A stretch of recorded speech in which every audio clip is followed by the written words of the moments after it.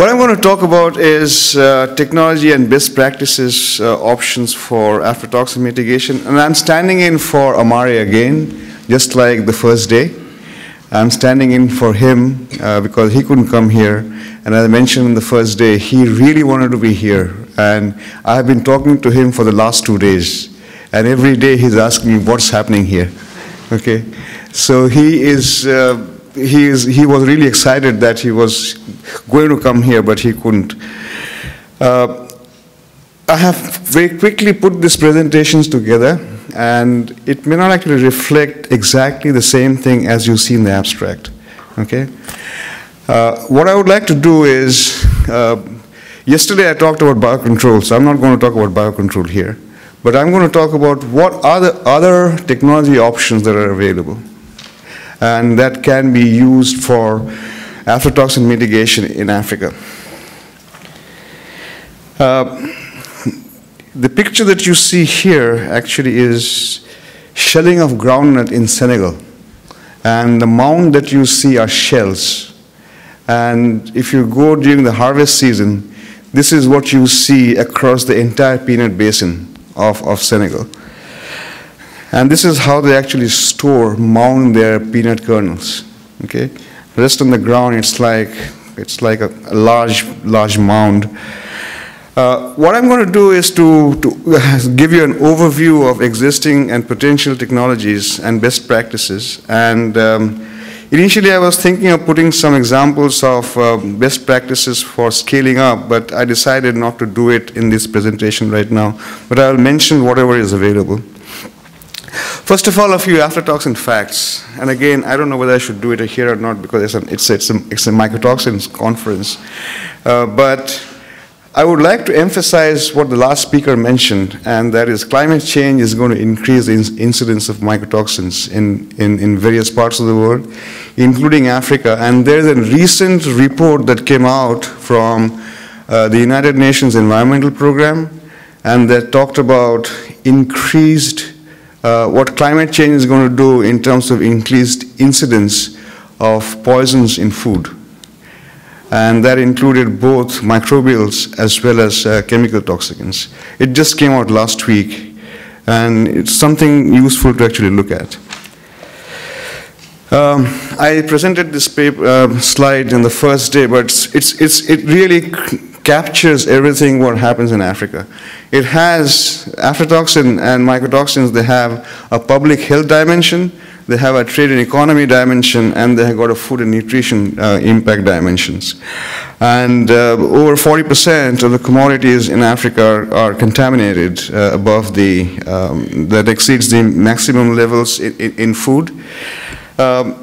About 30% of the liver cancer cases can be attributed to aflatoxins, and the report that came out from the World Bank, I think that particular figure still persists, but I think that needs to be modified. It's not $670 million, it's much less than that, but that's what still stays in the literature. But it's much less than that impacts on trade. And there are many practices because of which aflatoxin contamination remains high in the African food systems, and that actually permeates both from the agriculture part of it, it permeates to the institutional part and the policy end of it. So all of them actually contribute together to make this problem so acute in the African food system and trading system. Here's some data in Gambia. It's a small country, but and groundnut actually contributes 60% of the foreign exchange. And what you can see here is, so as you can see in the last column, that's the column that has aflatoxin levels more than 5 times what is permissible in Codex. So about 40% of the samples had more than 5 times what aflatoxin is permissible to. And similarly, you can see in the different regions in Gambia what happens there. So it's a pretty common contaminant there. And again, I showed this slide before. There are large numbers of practices that can be followed for mitigation of aflatoxins. I'll very quickly go through some of the practices that are followed, and I would include some of the work that ICRISAT has done in Africa, in Mali, and some of our own work that we have done, plus some new projects that have come on board from which unpublished data are available. So number one is the influence of aflatoxin or agronomic and cultural practices on aflatoxin incidence. And here, what you can see are different agronomic practices here, which includes the incorporation of cereal crop residues, incorporation of farmyard manure, liming of soil, and combinations of all of them. And what they found was that if you have both lime and FYM together, you can reduce aflatoxin contamination by about 84%. Individually also, they do reduce contamination levels, but together they do it much more than what they do individually. Now, whether it's practical or not, that's another matter, because one thing is, it's very difficult to put in something like 400 kg of lime per hectare in smallholder farmer situation, or to put about 2.5 tons of farmyard manure. But if they're available, they do help in terms of water conservation and in terms of improving fertility, through which the impact on aflatoxin is reduced. ICRISAT has also done work on water conservation practices in field. For example, these tide ridges through which one can basically conserve water in the field for a longer period of time and reduce stress on the plant, and reduce stress on the plant would also reduce the predisposing factor for aflatoxin contamination, which is drought. Similarly, water conservation in terms of mulching was found to be very helpful too. I talked about biocontrol, and again, as you can see here, this is another country. I didn't present the data yesterday, but one can get a reduction in between 86 and 92%. These are 2 years data at harvest and during storage in treated versus control, and you can get a large amount of reduction in aflatoxin contamination.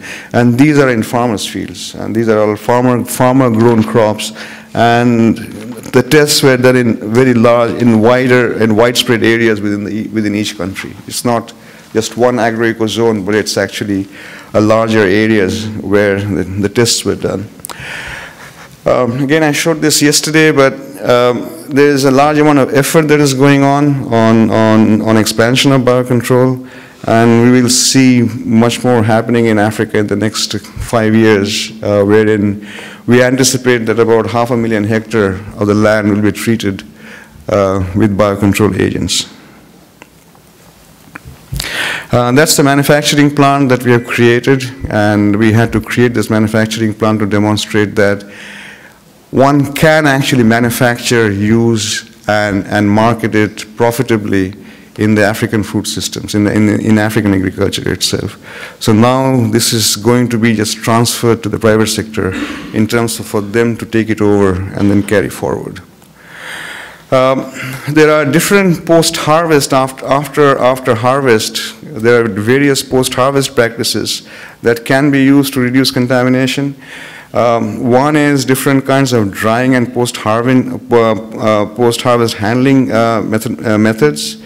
What you see on the y-axis is aflatoxin contamination, and various kinds of methods would have various amount of aflatoxin in the crop itself. I'll show you another slide wherein some newer technologies are being tested on a larger scale, and there is a large amount of investment that is going into various kinds of post-harvest management practices, particularly for grain drying and grain storage. Grading has a large amount of impact, as you can imagine. These two bars are before grading, the amount of aflatoxin that is there, and after grading, you can dramatically reduce the amount of aflatoxin. And so the grading has a large amount of impact too. And that can be through sorting. And this is actually a sorting plant in Mozambique, where the women were sorting the groundnut kernels. And this was an export house on a semi-automated aggregator. But one can use mechanized color sorter as well. Sorting is also recommended at the farm level, but oftentimes sorting per se can be pretty time consuming. But the key issue is that what do you do with the culls, or what do you do with the sorted out material? And our experience and what we have seen is that the sorted out material, particularly in industries like these, are taken back by the women who are sorting the crop themselves. And they take it back and they either sell it on the roadside, or they take it home and cook it as food, okay? Or make a paste and sell it as peanut butter. So ultimately, from these sorted materials, unless there's a system that is put in place by which the sorted material is taken out of the food system, this actually is increasing the amount of contamination. And it's painful to see. I mean, if you go to these sorting houses and look at the women who do it, and you see these piles, bags, which are on the sides, right? And you ask them what they do. They said, we take it home. And so we need to get something done to ensure that the sorted out material is out of the food system. It's just like what the textile industry is doing in terms of fair trade, for example, or fair match.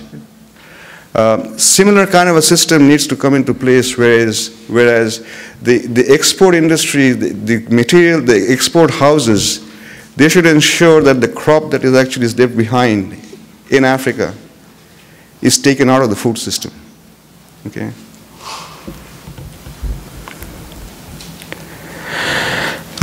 There's a new project which is called Aflatoxin. They are looking at various kinds of newer grain storage practices. And these are 6 different new storage technologies, which are metal silos, plastic silos, bulk bags, PIX bags, Grain Pro super bags, and polypropylene bag. And there's a huge amount of data that has been accumulated over the last 3 years by Meridian Institute and ACDI VOCA, wherein they have actually used these bags in real life situation, and they have pinpointed 3 of these technologies to be carried forward for further scaling up. So they have actually finished the first phase of the project to evaluate what works best in the farming situation, and they are now having three particular storage technologies that would be now offered to the private sector, for the private sector to manufacture, and incentivized for scaling out in Africa in the next couple of years. The PIX bags, there's a published literature on that from ICRISAT on that, how effective it is. Clay, if you go into the rural system, then you begin to see what they actually do. They can be very ingenious.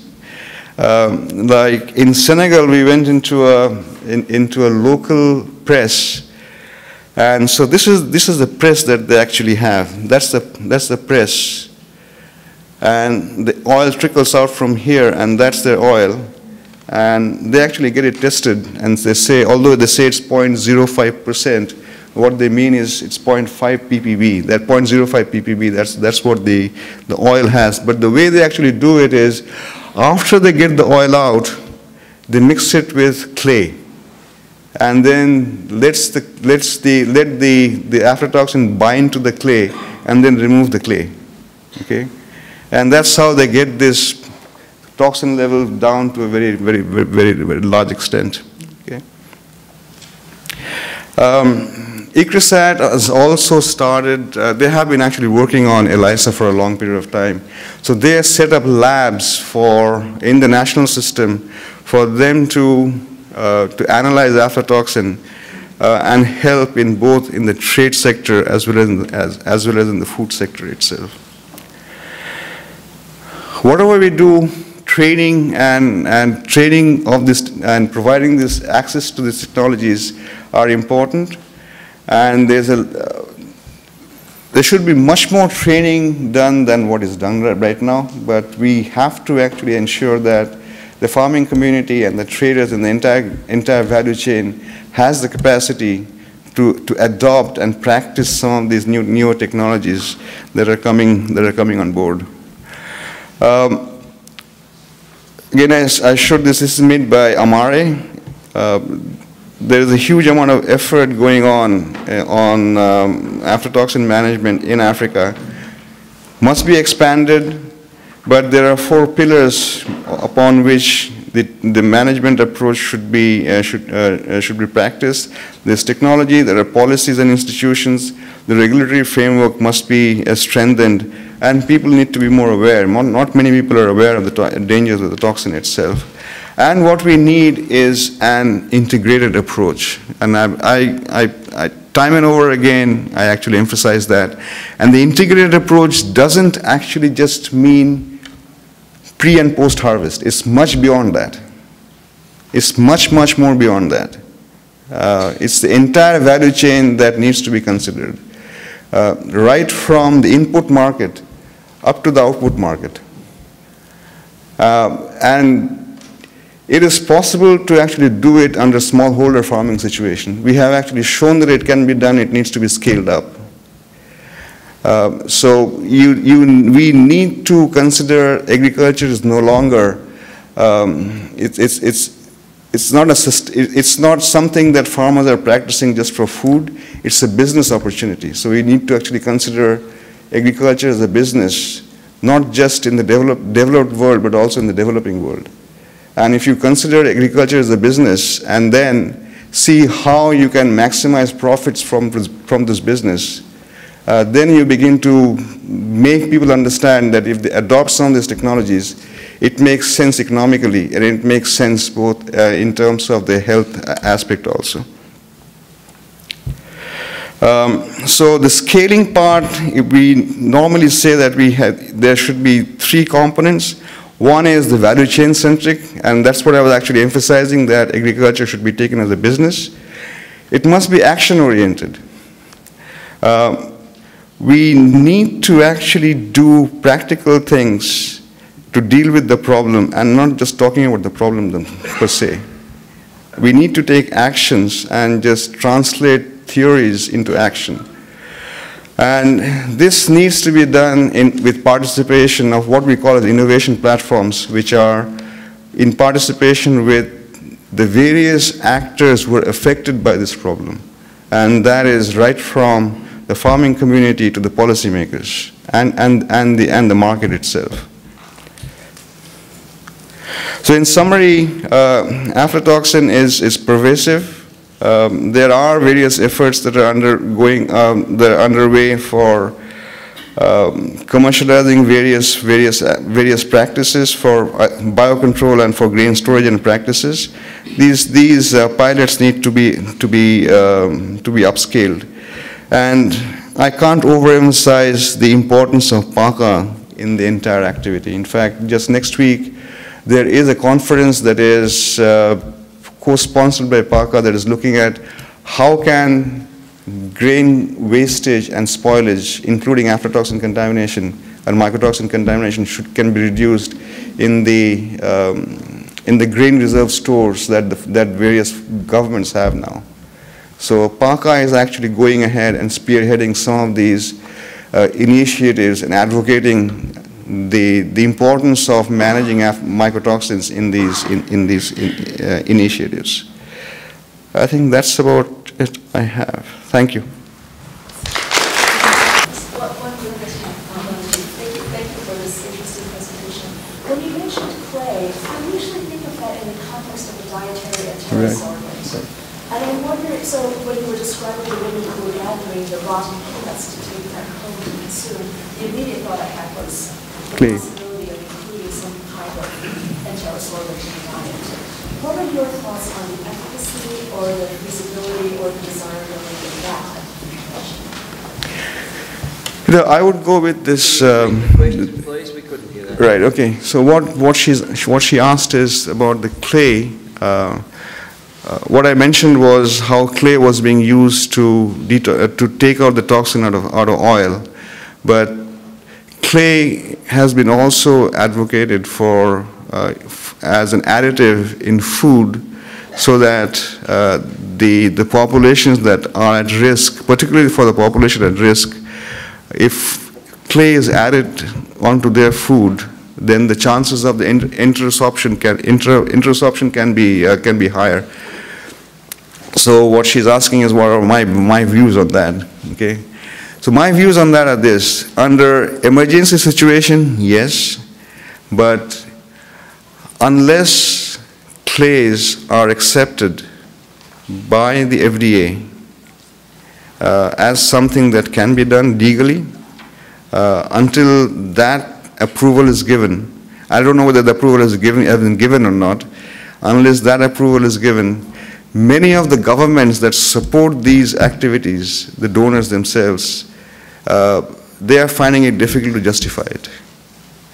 But ethically, if you ask me, under emergency situations, like if you have an aflatoxicosis issue in some areas, yes, I mean, under emergency situations, yes, but as a routine additive, it's another matter whether it should be used or not. Okay.